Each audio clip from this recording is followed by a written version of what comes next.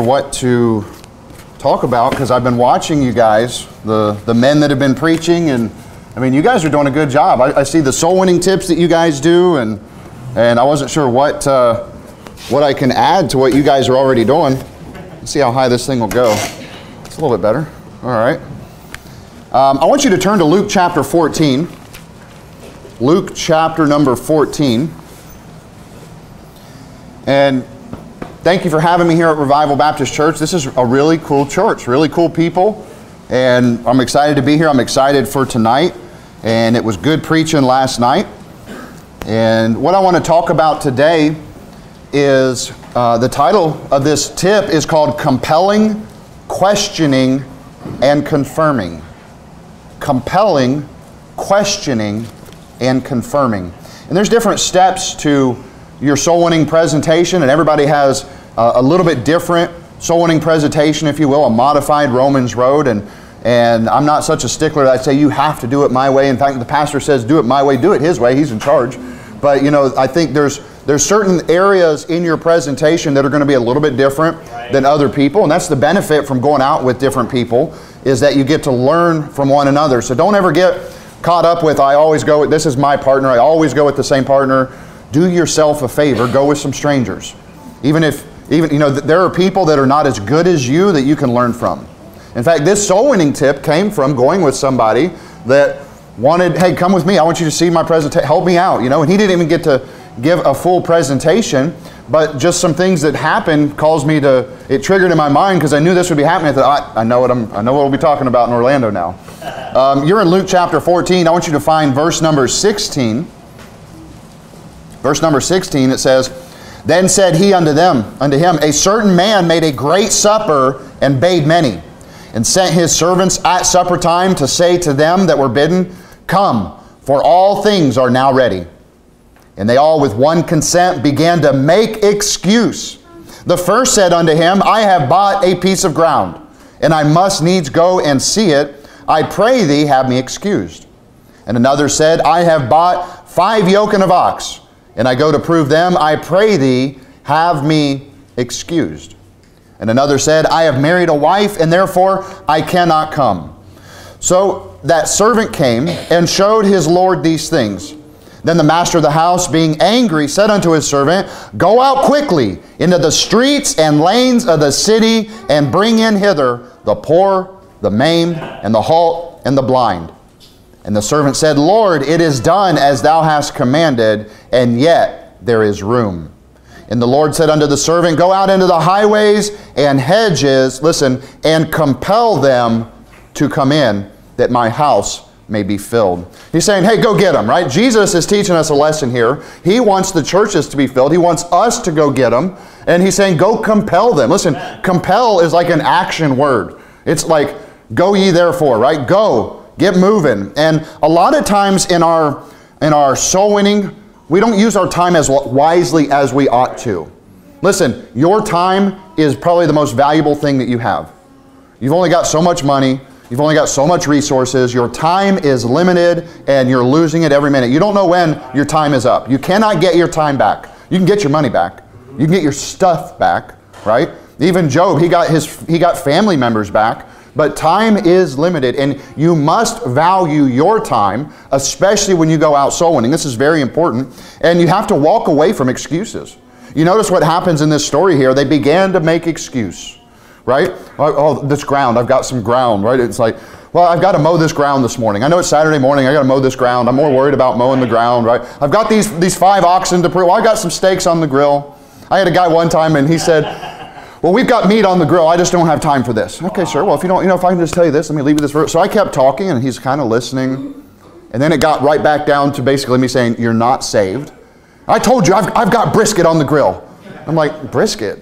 Is that like 2 minutes and it burns? Oh, that's like 12 hours, So people will make excuses. They're going to make excuses about their ground, about their oxen, about their wife. Right. Oh, no, my wife's Catholic.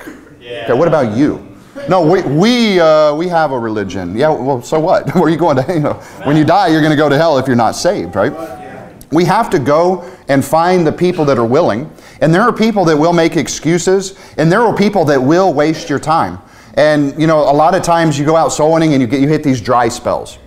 Has anybody been through a dry spell? Yeah. And you're like, man, it's been miserable. It's been weeks. You know, I've been through one recently, and I was with Brother Kyle, and he helped me break that dry spell, you know. And you know, it's like, oh, woe is me. You know, is there some unconfessed sin in my life I need to deal with? You know, you start looking around. Well, I bet it was my partner. It's my partner's fault, you know. But really, it can, you know, this is just life. Life is a roller coaster. You have ups and downs, and we need to be consistent through it all. Right. In season, out of season, you should be a soul winner. And don't just be a clock puncher, but your time is valuable. And a lot of times people will come back, well, I haven't talked to anybody in weeks, and it was raining, and this guy would talk to me. I thought it was a waste of time. I spent 45 minutes, they didn't get saved. Well, guess what? It was a waste of time. Hey, that's the neighbor that was going to keep you from the guy next door that might have got saved. Listen, I don't care if you've had a dry spell, you haven't talked to anybody all day. When you've got somebody you know that's making excuses and wasting your time, you need to walk away. If you don't think you can compel them initially, what's going to change in 40 minutes? Right. Nothing. Right? You're going to get wore out. You're going to need some water. Notice there that he says in verse 21, he says, go out quickly into the streets and the lanes of the city. Go out quickly. Listen, when it's time to go soul winning, you need to set the pace. Right? You need to drink an extra cup of coffee before you get to the church. When you get to the church, as much as we were just talking about how much we love the fellowship.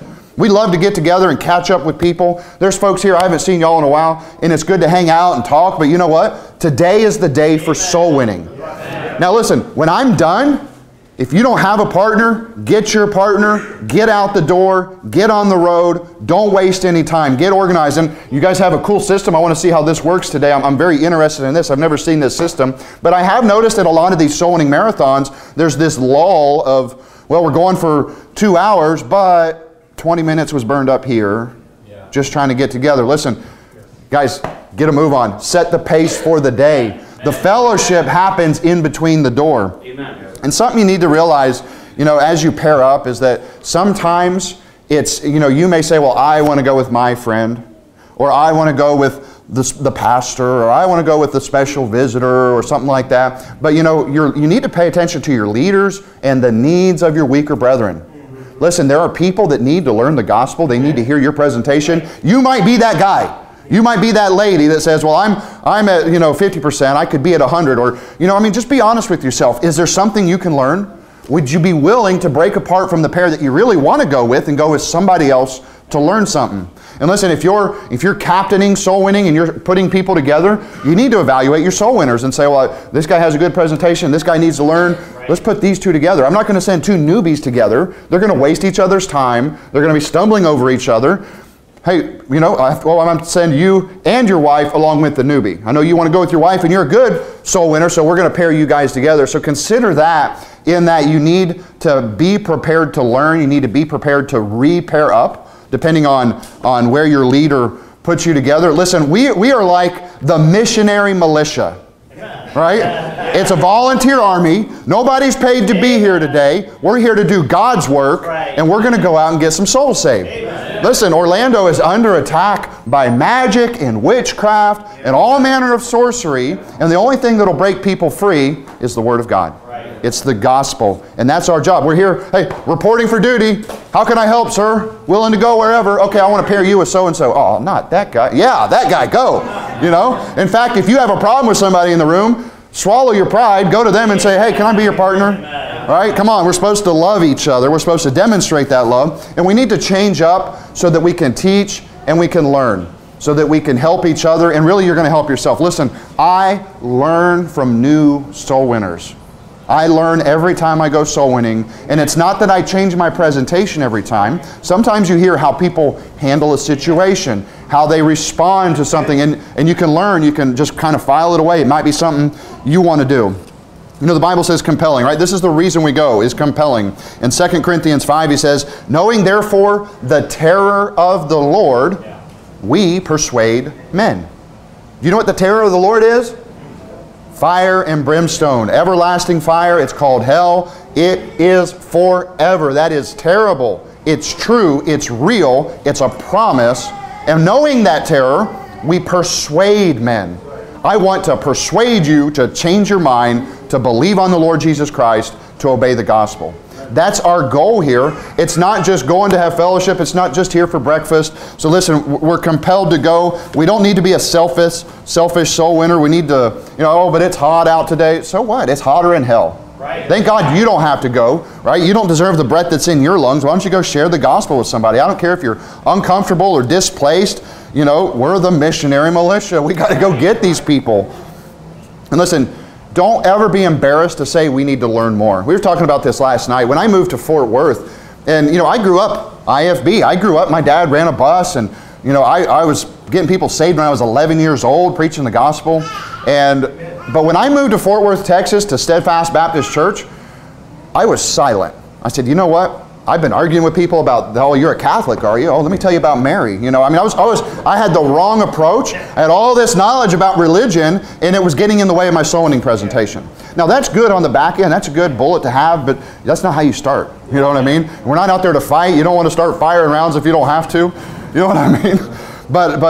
So I was a silent partner, and I just shut my mouth, and I listened, and I went with some of the most faithful soul winners, and I'm just like, okay, that was really good. Then I go again, I'm like, okay, it was the same as last time.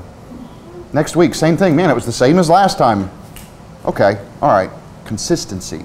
The same things. It's very important to make sure you're covering the basic points. And listen, your soul winning presentation should not just be some big eloquent ride. Let me tell you a big story. No, hey, look, it's very simple. Right? The gospel is simple. Do not overcomplicate it. I want you guys to go to 1 Corinthians chapter 15. 1 Corinthians chapter 15. And listen, sometimes we're going to be displaced or out of our comfort zone as we go out in here, and it's like, well, we got to hurry and go, but hey, can I ride with you? Oh, ride with me? Well, my front seat, my car, oh, I've got kids. Hey, I don't care. I'll ride on the roof. Let's go save some souls. You know what I mean? Put me in the back of the truck. Let's go save some souls. Don't worry about the physical so much. Keep focused on the spiritual. In Romans 1, he says, so as much as in me is, I am ready to preach the gospel to you that are in Rome also. Are you ready to preach the gospel here in Rome this morning, right? Here in Orlando, are you ready to go and talk? You need to compel yourself first. You need to persuade yourself, get up and go. Be early. You got to be sincere. We got to get a move on. You got to be ready. Like I said, you got to really set your pace. You think about it. If you wake up and drink coffee, and for me, I'm a coffee drinker. I got to have a pot first thing in the morning, you know what I mean? And that sets the pace for the day. I get up and I get going. And soul winning is kind of the same way. That's why the Jehovah's Witnesses, right? They mosey into their little fake temple, They sit around and they watch a slideshow. Then they go, oh, let's look up so-and-so. Let's go knock on their door. And they mosey over. Like, so we're not here to mosey. We're here not to waste our time. Our time is valuable. We are compelled to go, and we are compelling others to be saved. Now, what I'm teaching is compelling, questioning, and confirming. You're in 1 Corinthians 15. Look at verse number 1. We know these verses. This is the gospel, right? Look what he says here. Moreover, brethren, I declare unto you the gospel, which I preached unto you, which also ye have received, and wherein ye stand, by which also ye are saved, if ye keep in memory what I preached unto you, unless ye have believed in vain. Now listen, he's not saying here there are people that would lose their salvation. He says you are saved. Well, what's the conditional here? If. You are saved if you really did believe it. There are people, look at what it says here, that will believe in vain because they do not keep it into memory. There are people that believe falsely. They go along to get along, and if you come back tomorrow, they don't know what, they'll give you the wrong answer. But listen, we are surrounded in a public school mentality of, I studied the homework, I'm ready for the test in the morning, I got all the answers right, and by the weekend, I've totally forgotten what I learned. Why? You didn't actually learn anything, right? We have to question all throughout our presentation. This should be a dialogue. This should be a sincere conversation from person to person. You need to sincerely be interested in who they are, what their name is, what's going on in their life. And look, don't let those things become the distraction. You are there to preach the gospel, right? And even if you forget to ask for their name, in the middle of it, just stop and say, what was your name? I'm sorry, I'm Adam. What was your name again? You got to get their name. You got to make it personal. And it shouldn't be something insincere. There are people that will, the Bible says, are a forgetful hearer. You will preach something, and it's funny, I had somebody, I won't throw him under the bus. I won't say Joe's name, but I was preaching. Oh, he's not here. I can get him. Okay. So I used a verse, I'm preaching, I'm done, and Joe comes up, Brother Joe's like, dude, man, I got this verse for you. You're going to love this. Look at that. And I'm like, yeah, that's the one I read. What are you talking about? Right? I was talking with Pastor Jimenez during his Red Hot Preaching Conference, and there was some information he gave out. Okay, tomorrow morning we're going to be back here at, right? Wait, what time was that? I can't remember. I had to look it up, and I'm trying to figure out. And I said, you know, Pastor Jimenez, it's like, you know, when you're in the crowd, you miss stuff. There's distractions. Children are always, there's something going on. You get distracted by reading a verse while they're still talking. And he's like, I know, it's almost like you assume that people are hanging on your every word. Guess what? It's not true, right? That's why some pastors and preachers just repeat themselves over and over and over to drive a point home. That's why you hear the same topics sometimes. Well, out soul winning, it's kind of the same way. You're going to keep mentioning the fact that it's a free gift, that it's everlasting life. My favorite, how long does everlasting life last for? Forever. I gave you the first word of the answer. You know, I want to help you get the answer, but I'm not going to trick you with my questions, and I'm not just going to give you the answer. Well, you believe that, right? Okay, good, let's move on. No. Believe what? I mean, if you go, yeah, people will nod their head and say, yeah, what? I mean, think about it. People will follow your body language, and if you lead them into a yes, they will say a yes. But if you ask them a pointed question to find out whether they're actually paying attention, then you'll know what they believe, whether they're paying attention, whether they hear it or not. And if you find somebody you're preaching to, and after 3 or 4 questions, every time it's, wait, what? Wait, what? You're like, are you awake? Do you even want to hear this? Yes. No, not right now. Okay, cool. Here's a YouTube card right there. It says, Bible Way to Heaven. Have a great day. And move on down the road. Know when to walk away. But there's a warning here about those that seem to get it, but they don't actually believe. He says, if you keep in memory what I preached unto you, unless ye have believed in vain. He's warning that there are people that are unsaved that are like, yeah, okay, I believe that. But then if you test them, they would totally have a different answer. Has anybody ever had it where somebody, they think they're a Christian, they're not saved, they're trusting in their works, they think they can lose it, but they don't have time, I don't want to hear it. Thank you for doing this. Right. You guys are doing a good job. It's like, you're unsaved. You're not even saved, and you're thanking me for trying to get people, you know, like, this is bizarro world. You know, but those people, I mean, what they're saying is, I believe in you. And I want you to think about this. He's warning us about those that would believe in vain. Oh, I believe in what you're doing. Yeah, but you don't believe in what I'm teaching. This is important. You're going to go to hell because you don't believe the gospel. Oh, but I believe in you. You guys keep up the good work. Yeah, but you don't believe the gospel. And you find that out by asking questions. So there are people that will seem to believe, oh, this is great that you guys are doing this. Oh, don't ask about my salvation, though. You know what I mean? Look at verse number 3. Let's pick up where we left off. He says, for I delivered unto you first of all that which I also received, how that Christ died for our sins according to the Scriptures, and that He was buried, and that He rose again the 3rd day according to the Scriptures. Listen, this is very simple. What do you have to believe to go to heaven? That right there. It calls it the gospel. It says you are saved. These 2 verses, it gives you the 3 points. Jesus died for our sins. He was buried. He rose again. Boom, it's done. Very simple, but these are very complicated things. Notice he says Christ. Well, who is Christ? Is that just some guy? Was that a good prophet? Was that a man that became God as an ascended master? No, this is God in the flesh. Christ is the Messiah. The Messiah is the promise of God coming down to be with us. Jesus is Christ. He is God. He is the Messiah. He's the Savior of the world. And if you leave out the fact that Jesus is God in your soul winning presentation, you failed. You've totally failed. If you say, I mean, you believe Jesus is God, right? Okay, good. Let's keep moving on. Wrong. Stop. Don't do that. That's a fail. Well, tell me about Jesus. What do you know? He had disciples. Okay, keep going. What else? If you can't get anything out of him, ask him pointed. Do you believe that Jesus is God? Well, He's the Son of God. He's the Son of God. Hey, that's a good answer. That's true. That's part of the Trinity, you know. But guess what? By being the Son of God, that makes Him God, and you better teach the clear doctrine that He is God. Now, personally, I use Acts 7 where it says calling upon God, you know, saying Lord Jesus. I said, but what name did He call God? And I point at it and I let them read it. What name? Jesus. Okay, good. Then I quote to them 1 John 5:7, and then I like to show them Revelation 1 verse 6. He hath made us kings and priests unto God and His Father. Did you know God had a Father? And 9 out of 10 times they'll say God the Father. Oh yeah, see, God the Son. And this is just how I've always done it, even before the Trinity controversy, because the Trinity just makes sense. We're made in His image, right? 1 Thessalonians 5 says we have a body, a soul, and a spirit. Right? So guess what? There's a Father, there's a Son, and there's a Spirit. And most people get that. I mean, most people understand the Trinity, and by teaching the Trinity, you are essentially teaching that Jesus is God. So, and I know there's other ways to do it. In fact, we have these little printouts that we use.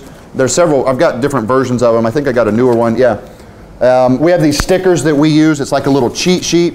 And, you know, for the Godhead, for the fact that He's the Creator.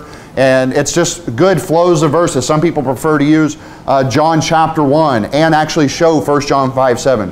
Whatever you do is okay as long as you're doing it. Right. As long as you make sure that they understand. Because I just pointedly ask them, now do you see, according to the Bible, that Jesus is God? Do you see it? I mean, I make them say Jesus is the name of God. I make them... So I teach the doctrine of Jesus being God, because here when He says Christ died for our sins, if you just kind of bump through that and you're just flowing through, well, Jesus, you know Jesus, everybody knows about Jesus, but you're assuming that they understand that He is the God, the Creator, the Savior. You're missing some very important parts that somebody might actually believe in vain. I've actually seen presentations where people have omitted it, and then you step in and they're like, well, no, I don't think He's God. Well, no wonder they wouldn't pray with you. They don't understand the gospel. They don't understand why God even had to come down to the earth. They don't understand the remission of sins. I mean, there's major chunks missing there. The next part there, he says, Christ died for our sins. One time, a long time ago, I'm presenting the gospel to this lady, and it was a hectic situation with children and dogs, and she's at the door, and she's trying to, you know, so it was a little bit hectic. It wasn't as perfect as a presentation as I would have liked. So I hurried, I missed some points, I get to the end, I'm praying, I deserve hell. I don't believe that. They stopped praying, I don't believe that. Whoa, I failed. I failed. Christ died for whose sins? Our sins. Oh, my sins deserve hell? Whoa, you have to teach this. This is so important. And there are different people that use it different ways. Personally, I'll use Romans 6:23, the wages of sin is death. I've already defined sin as breaking God's law. I show them wages as something you earn, like minimum wage, or we get an hourly wage. People can connect to that. I don't just ask them, do you know what wages are? Because I found a lot of people think you're saying wager. Well, I like to bet. No, like, you know what minimum wage? Yeah, I know minimum wage. Everybody knows that. So you earn, because of your sin, you've earned something. The Bible says death. Right? Now, most people go straight to the second death, which is where I'm heading. Personally, I like to ask them, I say, no, there's something about you that will last forever, and I can't see it. Do you know what it is? And most people get this right. They'll either say their soul or their spirit. I believe both are the right answer. I believe both your soul and your spirit will spend eternity. And I tell them that, yes, that's right. Your soul and your spirit will spend eternity in heaven or hell. And then I said, do you know the Bible teaches a second death? Right? And then I moved to Revelation. I show them, and I said, death and hell. And I really emphasize death and hell. Death and hell were cast in the lake of fire. This is the second death. So according to the Bible, what is the second death? And I point to death and hell. I make them read it. And they'll say, well, hell. Or if they say like this, I want them to say hell. I want this word to come out of their mouth. I'm not afraid of the word. I'm not trying to offend them, but this is a reality. Because if I don't get it here, it's harder to get it in the next minute when I bring it full circle back to them. Do you deserve hell? What is the punishment for our sins according to the Bible? Death and hell. I get them to acknowledge it here. Look, I got them to acknowledge it in Romans 6. I'm getting it here. I move on down. And, you know, Revelation 21:8, I'll say, here's a list of some things that people deserve to go to hell. And I go through and I, you know, depending on the person, I'll emphasize more or less on certain points. But I always do the same thing when I get to, you know, when I say murderers, I say, how many people have you killed this year? Right? And they laugh like, murder? What are you talking about? No, it's good to lighten them up, because some people at this point in your presentation, they're just feeling like they're getting backed into a corner. And if you can lighten their heart a little bit, listen, it's not a show and games, it's not about jokes, but you know, I do want to lighten the mood a little bit and draw them in, help them learn. well, no, are you sure? You kind of look like a tough guy. You know, I always joke with him a little bit. But then I move forward and I said, but of course, murderers, they deserve to go to hell, right? 9 out of 10 people, yes, the murderers deserve to go to hell. And then you get down to, I say, and look at this, and all liars. Uh-oh. Have you ever told a lie? Well, yeah, everyone has. Yeah, me too. Look what it says. All liars shall have their part in the lake which burneth with fire and brimstone, which is the second death. So according to the Bible, even if you're not a murderer, but you are a liar, what do you deserve? And if they've been paying attention, most of them will either say death and hell, or they'll just say hell. Either one's acceptable. If they just say hell, I say, yeah, death and hell. I reiterate that because personally I teach that Jesus died and went to hell for our sins. He didn't just die for our sins. He went to hell for our sins. That's very important. So I ask questions all the way throughout to make sure that they're mentally chewing on this, that what their answers spit back out to me tells me whether or not they're paying attention. And just those few verses, is Jesus God? Do you deserve hell? If you're just getting a yes, they might be believing in vain. They might be a forgetful hearer. They're going along to get along, and if you get to the end of your presentation and ask a summary, what do you think you have to do? Be a good person. If you're getting that in your presentation, you need to slow down and ask questions at different points. And again, everybody's presentation is different. It's good. A friend of mine gave the advice. He said, what you should do, you know you're going to go to Romans 6. You know you're going to go to Revelation 20. He says, so that's already in your script. He said, what you should do is write the things you say in between the verses. And what you're doing, this is a good exercise, because if you just blank sheet of paper, well, I know I'm going to this verse, just write, you don't even write the verse out, just write the verse reference, and then write down what you typically say. And what you're doing is sort of self-analyzing where you're at, what you're saying. And listen, add questions. Add these questions. Compelling, questioning, and confirming. I want you guys to go to Acts chapter 14. Acts chapter 14. If somebody does not believe that Jesus is God, if they don't believe that they deserve hell for their sins, you're going to have a hard time really getting them saved. They're going to have a hard time really believing on Jesus Christ as their Savior, because they don't understand the big picture. And there is time to fit all of this into your presentation. It shouldn't just be a 1, 2, 3, repeat after me. And I know that, you're here, so I know that you don't want to just be 1, 2, 3, repeat after me, right? And guess what? There's a number 4. And guess what? There's questions in between there, right? There's all these things, and you should get their name. You should find out a little bit about them. You know, if there's children, ask about the children. That's not awkward. You know, hold on, I'm really busy. Okay, is there a better time? Can I come back? You know, just stop and talk to the people like a real person, as if you just moved in next door and you want to be their friend. Because the next step is discipleship, and you'll never get there if you start out like a robot. If you start out impersonal, just informal, I just have to ask these questions. No, hey, you're a person, you're a human being, and so are they. Connect with them heart to heart. But again, it's not about wasting your time figuring out what they do in life and all that, you know. In Hebrews chapter 2, he says, therefore, we ought to give the more earnest heed to the things which we have heard, lest at any time we should let them slip. We that are saved need to listen, take heed, because we're going to let doctrine slip. All of us in here are guilty of having something that we knew that we've sort of forgotten about. And that's why it's good even to listen to the fundamentals. I like listening to some of the other pastors, and I'm like, that's good, that's a good point. I forgot about that verse. Happens almost every time I listen to somebody else's preaching. I'm like, that's a good verse. I'm stealing that for this Sunday. You know, I just finally finished my. No.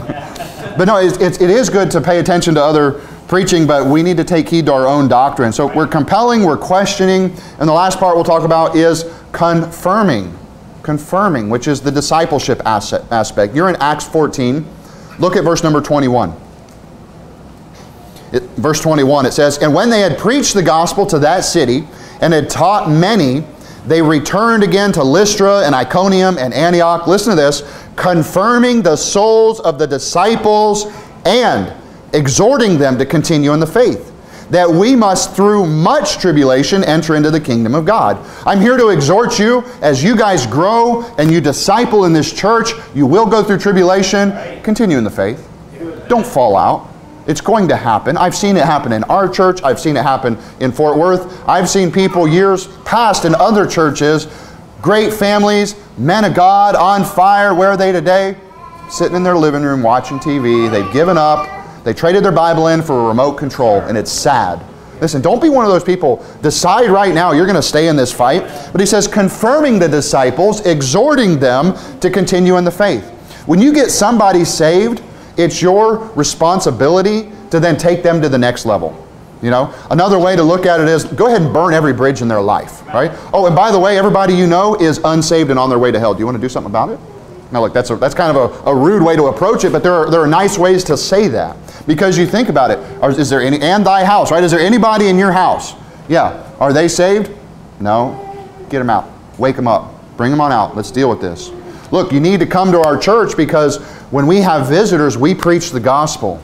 And I promise you that if you bring one of your friends or family, we will show them these same scriptures and help them get saved. Because if they've really believed it, they got it, they're on, oh man, that burden's gone, I know I'm going to heaven, right? They're excited, and they're like, but they're probably not ready to get somebody else saved. They're not equipped yet, they're not discipled yet. So, hey, exhort them to come to church, exhort them to get involved. And I want you to turn to 1 Thessalonians chapter 3. 1 Thessalonians chapter 3. It's very important to confirm people after they're saved. Double check with them, ask them some questions, provoke them to become a disciple. I personally use Revelation 1:3. Blessed is he that readeth. There is a blessing for reading the Bible. Do you have a Bible? Go get your Bible. Let's look at your Bible. Is it a King James Bible? Emphasize, right? Blessed are they that read. There's a blessing. God will bless you if you read the Bible, right? And they that hear the words of this prophecy. Prophecy means to preach. God will bless you if you come to church, right? You can use Hebrews 10. There's a lot of different verses and ways to do this. But you're going to say you need to read your Bible, you need to come to church, and keep those things which are written therein, for the time is at hand. Now that you're a child of God, you better obey, because He does correct. He will correct you if you disobey Him. Because I always use the analogy of having a child, having a son. If they disobey you, do you kick them out of the family? No, you correct them because you love them. Well, God's the same way. He will correct you when you go live in sin intentionally against His Word. And so it's very important to confirm. There's a guy, Alejandro, I believe was his name. Man, this guy, it was really, this was some afternoon soul winning. The job I had at the time, I had a lot of free time, so I picked out a neighborhood that wasn't on the regular soul winning map, and I decided I'm going to go in here, I'm going to get some people saved, and a lot of interesting experiences in that neighborhood, but this one guy in particular, and when I asked him, how many people have you killed this year? This guy put me up against the wall, looking for a wire, I kid you not.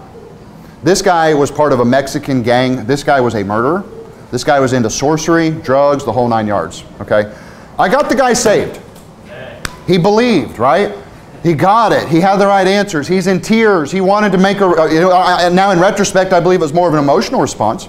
He started coming to church. He'd come to church every now and then on Wednesdays. Man, I had a Bible just for him. He showed up I gave him his Bible. I was checking on the guy. He kept going back to his neighborhood. I'd knock on his door. I'd leave things on his door. I'm just praying for this guy. And then it was about a year later where our soul winning time had gotten out to that point in the map.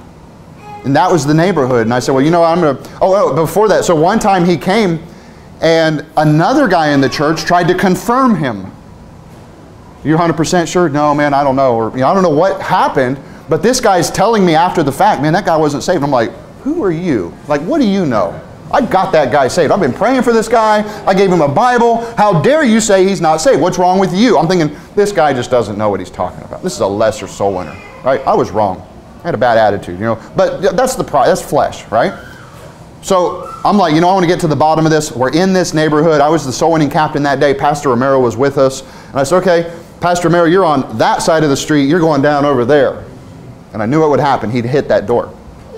Because Pastor Romero remembers the guy, So I asked him after, I'm like, so what happened with, and I think it was Alejandro. I forget and that might be wrong, doesn't matter. I'll never forget the guy, although I've forgotten his name. But what happened with him? He was like, man. Now when Pastor, man, I'm like, uh-oh, right, what's going on? He said, so he's talking, how come you're not coming anymore? What's going on in your life? He says, Pastor Romero said, I think that guy is demon-possessed. I think he's a reprobate.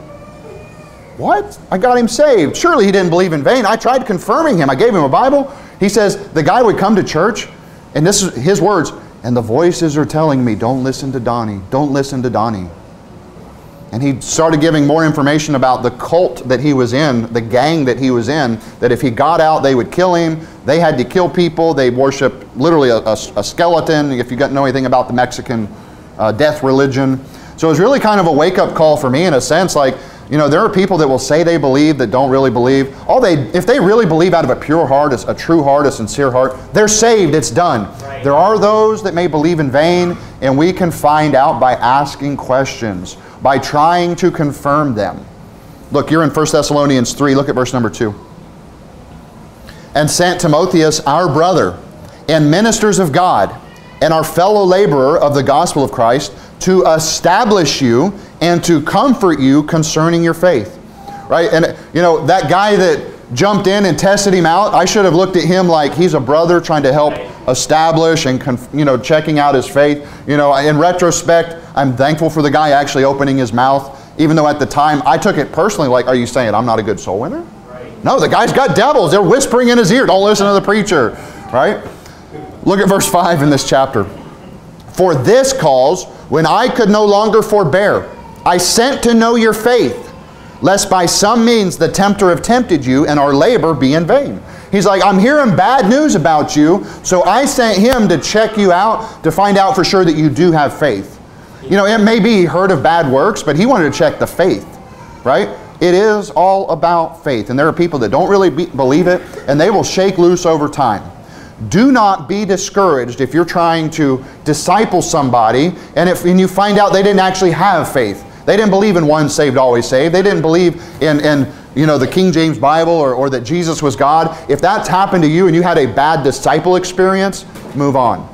Just move on. After that happened with that guy, there was another young man I came across, and you know, I got him and his household saved and his neighbors saved, and they were coming to church, and I was discipling them, and the Lord just used it like, hey, life is a roller coaster. You're going to have your ups and your downs, and you know, I just need to be faithful at all times through it. But I'm responsible to make sure that I'm compelling them. I'm going out myself. I'm going quickly. I'm not wasting time. I'm using everything I can to persuade them to believe on the Lord Jesus Christ. I have to question them throughout the process to make sure they truly understand what I'm teaching. I want to hear it back out of their own words, out of their own mouth. And then confirm them. Once it's all done, take an extra 2 or 3 minutes to really provoke them unto love and to good works, right? Not forsaking the assembling of ourselves together, right? Get them in church, get them on fire, get them a Bible. You know, we use the John and the Romans. I recommend, we have the New Testament gift Bibles and the John and Romans. I recommend to our soul winners that we pass those out, and then we give them a coupon to come to church to get a Bible. Some of our soul winners carry a whole backpack of Bibles and give those away, and that's a good thing too. Every time I've been with one of those guys, it was perfect. They needed that Bible. So it's, you know, if you say, no, I'm doing whole Bibles, do it, you know. But personally, I like to try to, you know, well, let me get your information. I'm going to mail you a packet with some preaching and a coupon. You can come to church, you get a free Bible. So that's just my thoughts on that personally, but it is our job, compelling, questioning, and confirming. So this morning as we get ready to go, let's be in order. Let's do it quickly. Let's not lose our focus. We're not in this building to fellowship today. We're in this building to get paired up and go out and preach the gospel. Let's pray. Lord God, thank you for what you're doing here in Orlando. Lord, this whole area needs you. Lord, the state of Florida needs you. And I'm thank you for the soul winners that you have here permanently and those that are visiting today. Lord, I pray you'd bless our time and give us the wisdom of words to be able to compel them to be saved. Lord, we love you. We thank you for the free gift of the gospel. Thank you, Jesus. Amen.